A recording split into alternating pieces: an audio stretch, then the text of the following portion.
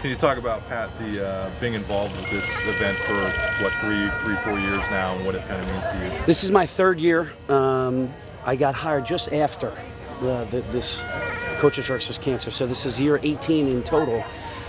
It means more to me this year, though, than ever before. I lost my brother 2 months ago, March 18th, 2014, to lung cancer, and we found out about it towards the end of the season, and it was a very difficult time for all of us. And driving back and forth to Philadelphia, and just to be there for your brother. So, for the first time in my life, I've always had acquaintances, distant cousins, things like that have been struck by this deadly disease. But now it hit you at home when you're one of your older brothers. So it's been a trying time, but yet a time to reflect on some great memories that I had with him growing up, and to reflect on having fun with it, laughing about it. I think that's important.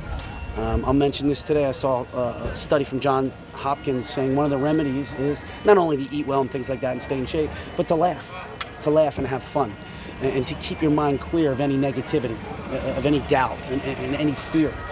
So I think I needed to see something like that, especially going into last night and today. And I feel like he knows that I'm here for him. I'm putting forth more of an effort.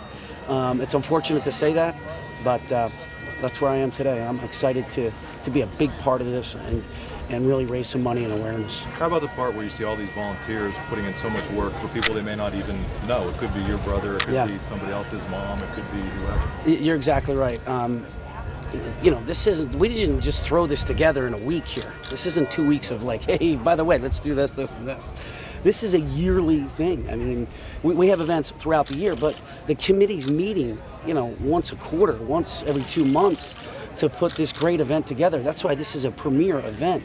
And these volunteers that just want to be a part of it, maybe they can't give their finances, but they give their time, which I think is even more invaluable, because it's tough they've been here since 5 a.m.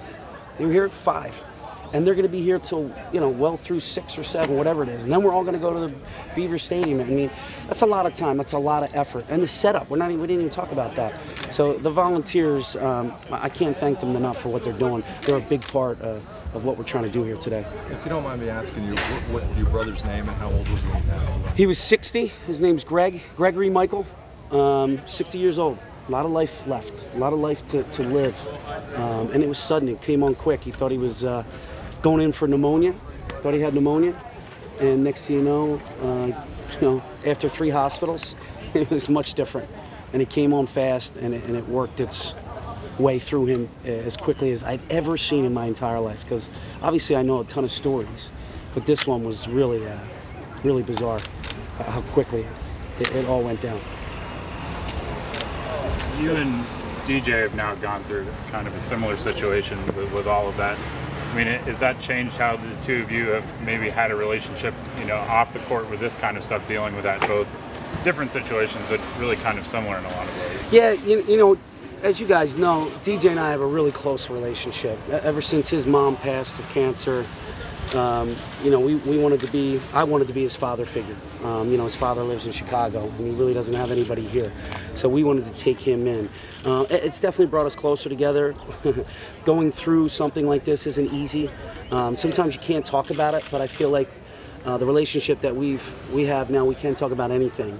Talk about our feelings, talk about our emotions, talk about what we're going through, and how we can get through it, and how we can make peace of everything, and understand why. I think that's the biggest question for caregivers is why. We don't understand why is it happening to me? Why is it happening to him? Why is it happening to his wife? Why did it happen to DJ and his family? So I think when you have open line of communication like that, it can only be therapeutic and help. Coach, what's it like having a number of the other head coaches on campus out here today? Awesome. Spent a lot of time this morning with Coach Pav, Coop. Coop and I did a little dance on the 14th hole because our theme is Happy, by Pharrell, am I saying? Yeah. So, I want this to be happy. I want this to be a celebration. I want people to laugh. I want people to have a good time. So to have Coach Thompson, I just saw, Bruce Parkhill's back. Barry Parkhill is here. Jerry Dunn's here.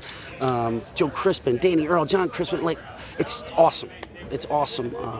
Not only the Penn State coaches, but the support that we're getting from generations that really want to be a part of this premier event. It really is. It's a first-class event that everybody looks forward to every year. Bruce and Jerry were here at the beginning of the Coaches versus Cancer. What kind of respect do you have for, kind of putting this together from the ground up? It started very, very small back in the day. This runs like a well-oiled machine now. I can't even fathom what they went through to get this thing off the ground and to the level it's at now. It's just unbelievable. And I talk to Bruce often. I talk to Bruce often throughout the year, so it's not like we see each other once a year at this point. So I talk to him about this event, but I've talked to him about coaching and knowledge. Jerry and I stay in touch, so it's great that these guys come back, but to get this thing off the ground and to see where it is today, over $2 million, 18th year, I mean, that's pretty amazing what these coaches have started, and hopefully I'm just carrying the torch as long as I can to keep it going. I feel more just coming together. This is Penn State basketball. There's a different feel now, and I think everybody's on board and appreciates what we're trying to do.